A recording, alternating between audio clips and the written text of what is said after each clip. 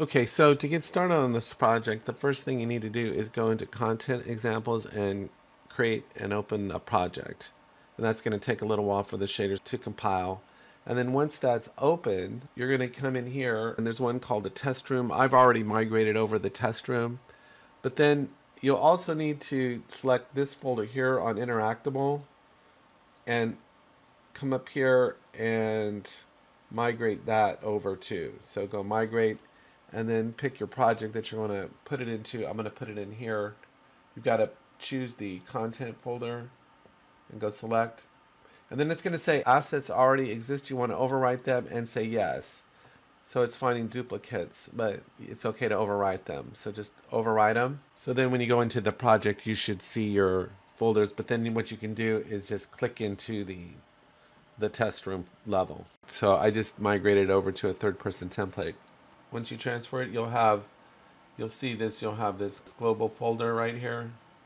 And it comes in with a bunch of stuff, but there's one in here called Interactable. There's the demo room, of course, actually migrated over the test room and the template room. This is a little bit smaller. This has more stuff in it.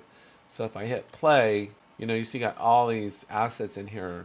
So this would be good if you wanted to create your own demo of something. You just get this asset and then just make it your own, enter your own content, and you've got this whole display area in here. It's like your own convention center practically.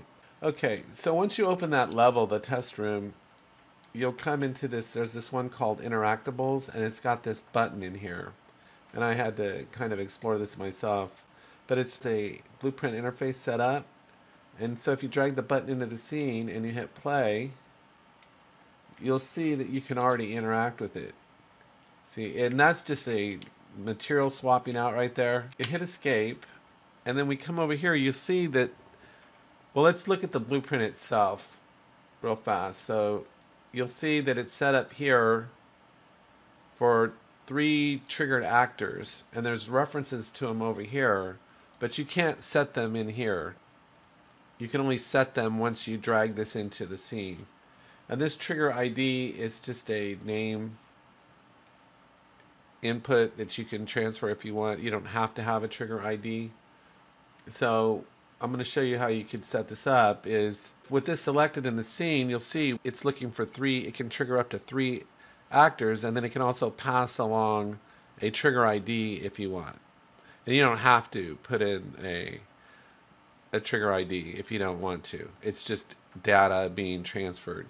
What I'm going to do to show you how you can do this is, because you want this button to trigger things and it's already rigged to go, you just come up here and let's create a new blueprint here. We'll just call it new blueprint. The thing about this is that it's going to be on the receiving side of the blueprint interface. So what we have to do is implement the interface on this blueprint. So we'll come up to class settings.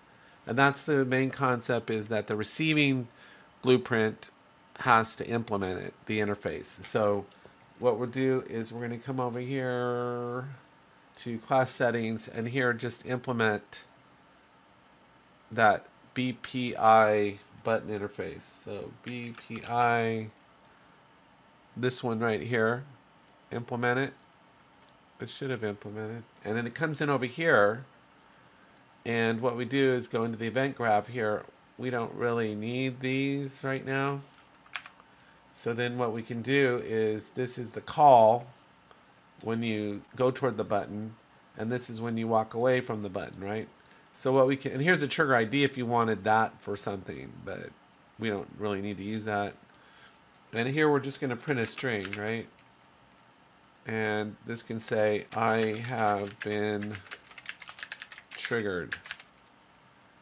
And I can make this for a little bit longer than 2 seconds. Make it 4 seconds.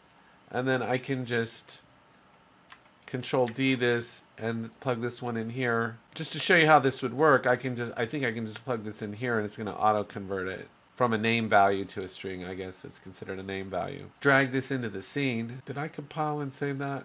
Yeah, I did. Okay. And then with this button selected, I can just select that new blueprint. I can search for it, or I can literally click this and come over here and click it right there. And now if I want to put a name in here, I can just write in something like, you have walked away.